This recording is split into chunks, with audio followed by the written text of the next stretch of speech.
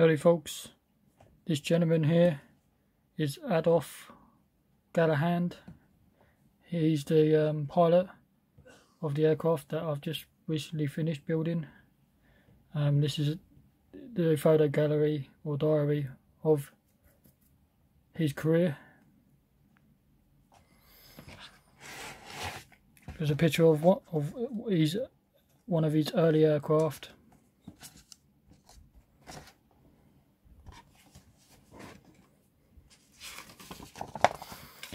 There he is meeting Adolf Hitler.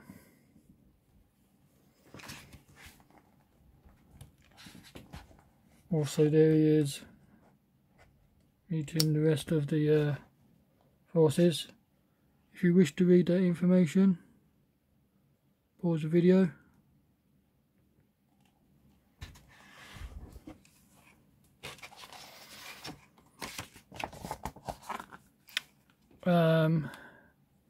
That's not his aircraft, that was just 109. It was based at the same airfield that crashed.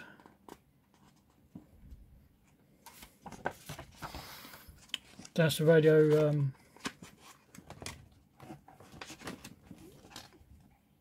operator. But there's that gentleman again, Adolf Galahand. He's sitting in his chair having a smoke, having a cigar.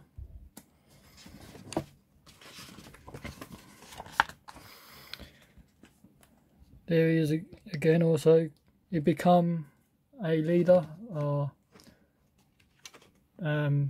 flight squadron leader. He survived the end of the war.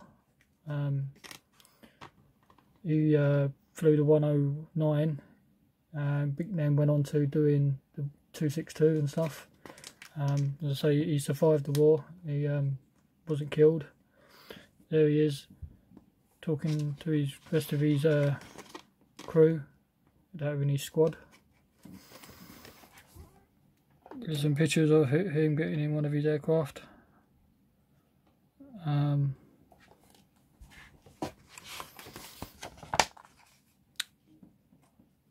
That's another aircraft that crashed, but it wasn't his. But there he is again.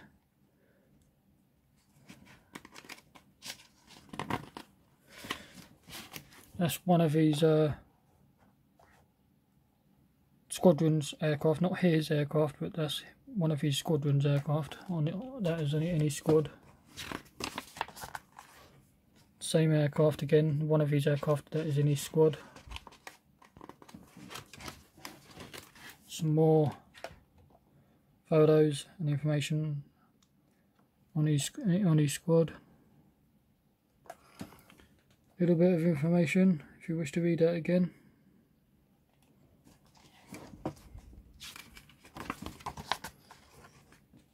Memorial and some pictures.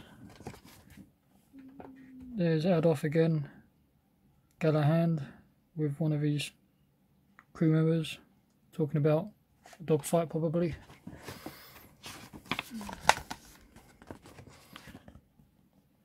And there's Adolf Galahand. If you wish to read about his career, pause this section. And obviously the two other guys next to him is other leaders, but I will just scroll up, trying to go slowly. That's about his career. He mentioned down the bottom there, he had 100 victories to his name. The last 6 in April 1945. He flew the Me-262 with the JV-44. So, like I mentioned, he survived the war. I've finished the kit from Pegasus Hobbies, 1/48 scale Bf-109E4. The markings on this aircraft is Adolf Galahand, and this is his aircraft. Take a look. Howdy folks, I've started this new kit from Pegasus, the Bf-109E4. It's the one of the Battle of Britain aircraft that took part against on the German side. The interior cockpit was done in this RML2, which is like a light brown grey colour.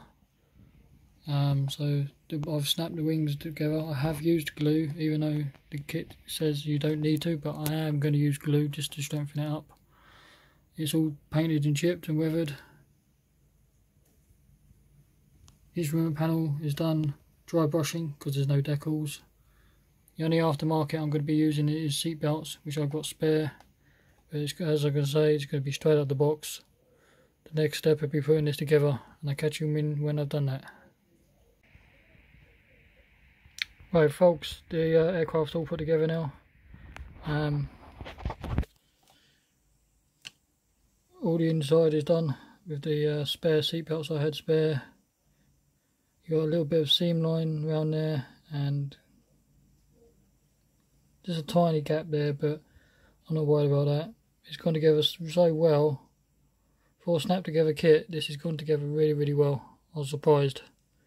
The wings yet to go on, canopy, do the propeller, mask it up, paint it, and that'll be my next step. I'm going to say, if you want a quick build, I highly recommend this kit. It's gone together so quickly, and its detail is good for the price I paid for it. For these kits are pretty good. They are good. I'll catch you when it's painted. Folks, the aircraft is all painted now, and it's splinter camouflage, and the first time we'll be doing the mottling is freehand spraying, which is on the side of the aircraft, which is done in the green, and the mottling, which is done in the other shade of light greeny brown colour. I've had to do the aircraft with the wheels up. I've misplaced the other set of wheels that come with it, which allows you to have the wheels down. I've got one of them, but I'm missing the other side. So this is where I'm currently at. I will show you the underside, but the aircraft is currently in a gloss coat on top at the moment, so as soon as it's dry I'll flip it over. This is the Bf-109 from Pegasus Hobbies. This is all finished now. The kit went together so well. It's surprisingly scary that the kit's only a snap together. The result that come out of this kit from being only a snap together kit is really good. I highly recommend this kit to go out and buy one. This is my result of how my 109 has come out.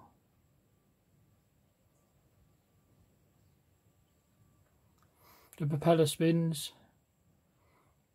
I put the landing gear up so it looks like it's in flying.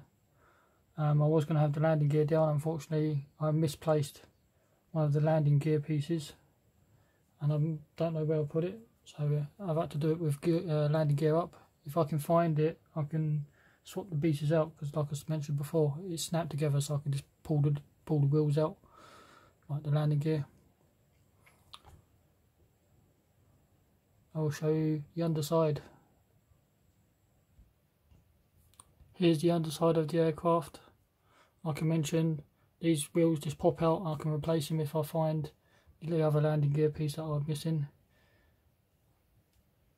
And like I mentioned, with the spinning propeller.